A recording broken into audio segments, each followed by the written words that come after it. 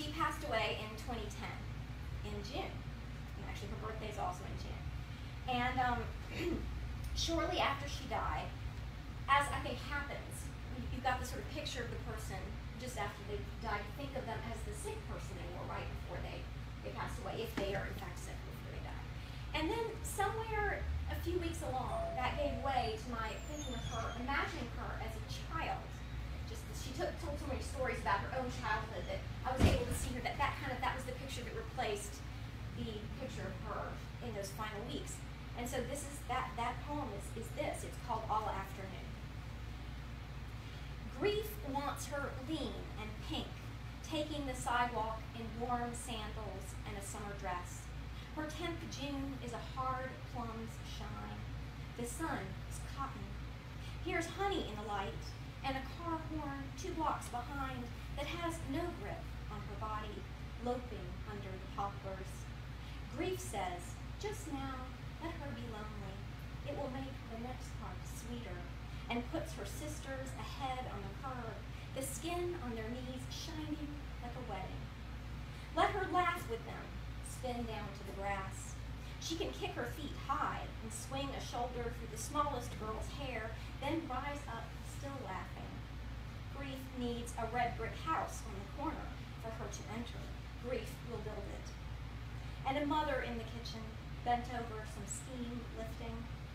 It's time for her to touch her mother's arm, walk past her to the rose-red chair with the book in it. It's time to sit and let her face find the words like a pulse. She has all afternoon.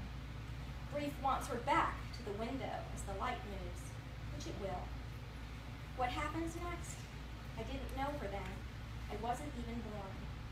Grief won't know her now on the couch at 70, curled and modeled in a pale nightgown.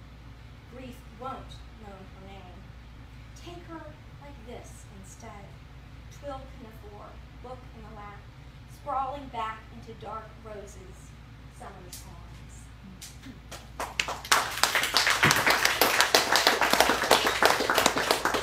I'm going to read one more poem from this book, which really does have members of the aster family of flowers in it. And this one is called Zinnia, which is a member of the aster family. I'm not kidding, they're cousins or something. And I think the one thing that I should explain before I read it is that when the Spanish explorers came to Mexico and first laid their eyes on zinnias, and this is documented, I'm not making this up, they were terrified. The flower completely freaked them out. They named it Mal de Ojos, which means evil eye. And they associated it, they said, with the so-called satanic pagan indigenous practices, right? Those evil natives were using these flowers to, and I don't know. But reading this, I just couldn't help but root for the zinnia all the more. Right, those guys are. So this poem is called Zinnia. And I've lost my shoe. Zinnia. What sad chance to be Mal de Ojos, the Spaniard's evil eye, the ugly luck asters flapping sour lashes across an ocean of thin wings.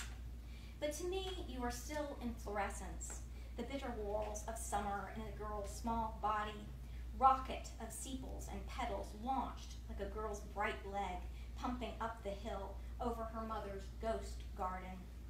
You are her left hand rising to tear the heavy sky, her hair knotted and trembling in late light. You are the anatomy of her eye, ringed prairie of zinnias, constricting and flecked with what's coming, dark filaments of storm. Favor her with your chaos.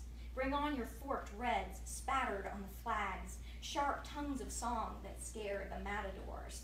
Bring on your 1,000 cleft chins tipping to gray sun, and your body spiked and growling to withstand this garden. Bring on the binding curse, the word zinnia in her mother's mouth, in flight across a season of monarchs, a sea of sour stars.